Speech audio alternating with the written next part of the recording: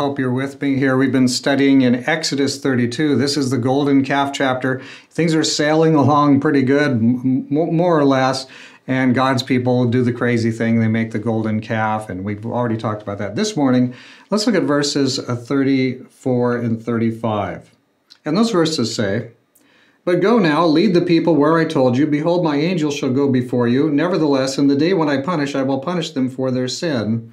Then the Lord smote the people because of what they did with the calf which Aaron had made. Okay, so this is the end of chapter 32. And God says, all right, let's load up. We're going to carry on our mission. So we're going to move. They've been at the foot of Mount Sinai for quite a long time, close to a year, or at least a significant part of a year. And now we're going to pack things up and keep on moving. So Moses is to continue, resume where they left off, and they have the portable sanctuary now to pull together. And this is where we have. God is going to do what he's going to do, and the mission continues. So God says, I'm going to send my angel before you. I'm going to give you guidance here. But this isn't quite as close. God isn't necessarily in the camp where the plan was. I'm going to dwell with my people. So watch how this develops here as we carry on. They're going to carry on now with their mission. They've had this remarkable set of episodes, and now they're moving on. And we understand here that some punishment's going to be future. Some people are going to have, a space is opened up for them. Hopefully they'll repent. But if not, then they'll reap the results of their idolatry. So yeah, we're carrying on and moving forward.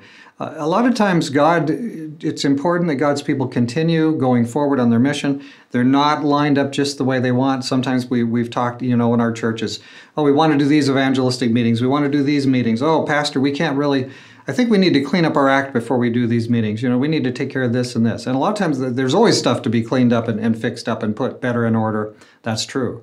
But it's also true that if we waited till we had everything right, if we had all the racing stripes painted just right, and we had the best set of church officers and the best flyers and the best presentations, and if we waited till we put everything in order, and everybody's life was perfect, why we would probably never be able to hold any kind of a meeting at all, because we wouldn't have anybody who could stand up and deal, just be engaged. They'd always be something that, I need to finish setting right with God. So we need to set things right with God, and at the same time, we need to be rolling.